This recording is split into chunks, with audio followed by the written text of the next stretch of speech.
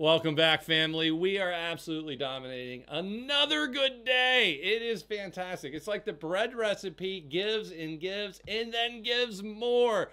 And for those who are thinking, what are you talking about? Well, we're going to talk about some of the best stocks to buy now. And I'm going to go through, and these are the ones I like. I do the episode where I pick out the ones you like. I want to talk about some of the best stocks to buy now that I like because these are the ones I think could make us a good amount of money moving forward and the reasoning behind it. And of course, for those who have been following, we had the day trading again where we did make money yet again. It's like day after day with that, using the bread recipe and the other technicals that I teach over at the course, which if you have not joined this course, please do. It is out there, code MOE. This thing has been months in the making. I'd say years in the making. We put it together. It is out there. Top-notch stuff. The price will be going higher here very, very soon. Literally days away from the price increase and the codes and all this. So code MOE at checkout saves you lifetime access. So take advantage of that. And of course, if you want to come over and see what I'm buying and selling in my portfolio, Stock Mo Patreon down below. And you can come over and get trade alerts from all four of us over at the Stock Squad. Those links are down below. What's happening out there, Mo? Well, it looks like Christmas, right? So I'm probably one of the few people out there that you're going to see excited about basically nothing moving. This is 0.0, 0.0, 0.0. The Russell's up a little bit, VIX down. So with that being said, you don't expect much movement in the market. It's basically flat. But for those following me, you know the best stocks to buy now that I believe in. And we have TMF. And I'm going to go over the technicals of TMF. Tesla doing its thing.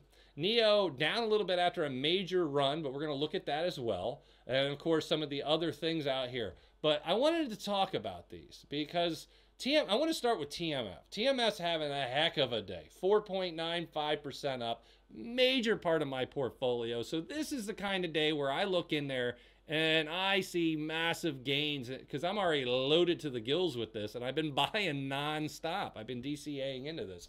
So a lot of good money being made with TMF. And you can say, well, how much? Well, over the last month alone, 32%. And you get paid interest on this. For those who do not know, I got a little bit of good news for you. You get paid Friday on your TMF shares. And so if you're in TMF and you're like, what do you mean? I get more money? Yes. Not only did you get your 32% this month, you are also going to get roughly 50 cents a share dividend paid to your account on Friday. I believe it's Friday. Don't quote me on this, but I think it's roughly 50 cents a share. So if say you have 500 shares, you're going to go ahead and get a check or you'll get money put in your account for $250 roughly, give or take a little bit. And for those, I know there's some of you out there said you have 5,000 shares. That means you get a check for like $200 or $2,500 plus you made all that money. So good stuff happening out there. I didn't want the family to know this. It is dividend time. It happens once every 3 months. And so it's that time of the year again where we get a little bit of payment. Now, TLT is the underlying holding. And I want people to realize this is 9.96. So basically, TMF with the decay and everything else should be only up 29.8, 29.7. But if you look, it is up way over 28 and 29. It's up 32. It's up over 2% more than it should be. So for those who always yelled about me and they made videos about me, oh, he doesn't count decay. Where's the decay? It's actually up more than it's supposed to be. In other words, I've said this before, that the decay over a year will average around 5%. So if it doesn't move and it just stays flat, we'll lose about 5%. But on the good runs, not only will we get our 3%, we could actually make more. And this is one of them examples in real time, real money, where we made about 2% more than we should have. And so I did want to bring that to your attention, that even with the costs and everything associated with this, we're still making money and you're getting paid 50 cents a share at the end of this week. And so this is fantastic. So good things. I'm happy for everybody. Yeah, and that's something I want people to realize, that there's a way to make money. TLT also has its interest payments out there that we get paid for that. I think that's monthly. I don't know if that's monthly or quarterly, but you can check on that. So I wanted to come in here, take a look, put in TMF, and then talk about a few stocks. So TMF, we're not going to do the minute chart on this one. We're going to do the day chart on this one.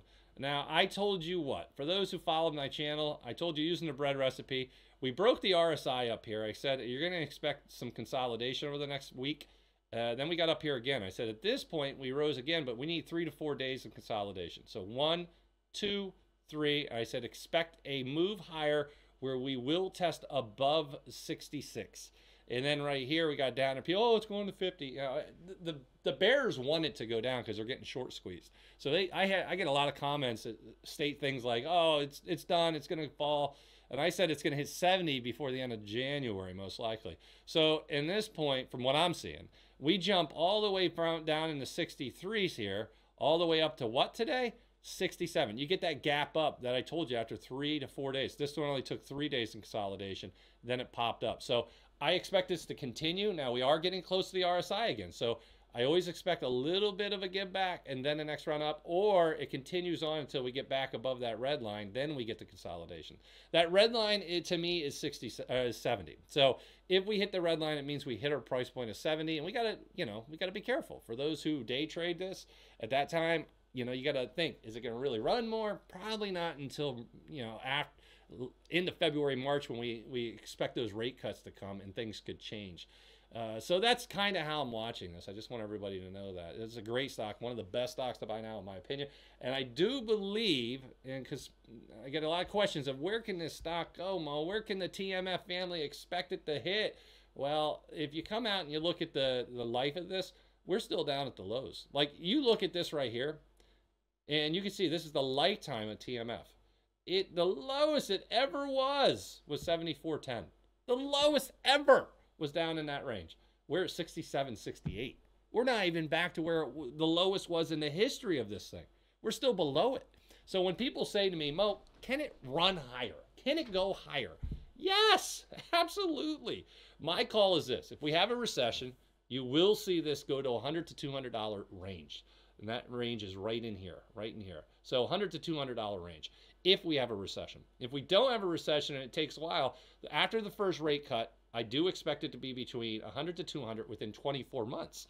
I said that at $38.90 a share. We're now at 67. So for those who followed me, you're up about 70%. And we can pull that out right down here. We'll put it up. That's 71.78%, as you guys can see on the screen. You're up. You're doing good. You're making money, and that's the plan. So I've been DCAing through this, and I think we're at the point where this should continue to run. But after that first rate cut, I expect more magic to happen, and we'll get moving within my conservative. I think 24 months will be in the 100 to 200 range. My aggressive, before the end of 2024, we will be up to the $100 to $200 range. That's my aggressive. And so the worst case scenario is if we have inflation rebound, and then we will push back down, and I probably would get out of this personally if I see that happening. If inflation starts to strike its ugly head up, I'll buy some put options as protection and either DCA into the stock and make money on the put options and move that back in once I think inflation's done again. So in other words, I do have a plan, and I will share that with the family on here. So that's one of the best stocks to buy now that I like. But hey, for the big winners, I made some moves out there. I sold more dish options earlier in the day when we were spiking up. I had 100 dish options, and you guys know I brought this to you back in the 4s on Friday. Right here is where I bought. That's the time too, man. You can see this. We were up right here, and since then it's up 8.35%. I put thousands of dollars into this and thousands of dollars worth of options, and these options are up 50%. They were up 88% earlier today. Depends when you get out of them, but I know I'll just say between 50 and 80% up in 2 trading days. I bought 2 week out options. They are still doing this thing. I still think there's more room to run with this, of course. If you look at the technicals on this thing, look at this. Beautiful. The 13 cross, that's why I bought it. And then you can see it run up after. That's usually what happens when you see that. But the RSI is getting close. So I wanted to take some profit off of the options. They're only 2 week options. So what I need is one more big day in here. I'd lock in a little bit more gain. As we close in on the RSI up here, that is a warning shot for me. And so I am watching all this. So I like it. I like it. I did short a stock. I'm going to bring this up. I shorted Starbucks based on the reverse because I wanted to prove a point to people that you can get out there and make money on the bread recipe on the down. You could buy puts, you can short, whatever. And then, of course, I bought another one just to let you guys know. Laser based on the bread recipe up. And this is a penny stock, so it's high risk. But you can see the 5 crossing over, the teens, getting close to the 50. I'm buying this a few days ahead of time because I want to see if it can hit that 1350. If that crosses over, I would expect this to move up. It's flat for the day, no big gains, no big losses, but I am watching these two plays. To me, they were the best stocks to buy now, and I wanted to bring them to the family, and that's what we just did here. So good things happening out there. The markets are doing their things. We're making money on TMF. If you are making money on TMF, put a fire emoji down below in the comments. Let me know how many shares you have and where are you from. I always like seeing where everybody's from. If you got questions you want to ask me, if you got anything you want to talk about, put it down below in the comments. I do videos. I answer the comments either directly or in the video, and I try to help you out. I'm trying to do more and more commenting. So if you have something you want to say, put some positive comments down below. I'm tired of the negative comments from people out there always want to troll and stuff. Let's kill this with positivity. I would love to see it. All right, folks, if you haven't done it, get over to the StockMo page, or not StockMo page, it's StockMo course, man. Learn the bread recipe. Take advantage of this. Code MOE. Join the family today. Tons of people join it. I appreciate it. It's a great course. Positive feedback is there. And, of course, join the StockMo Patreon. You want to see what I'm buying and selling, all this good stuff.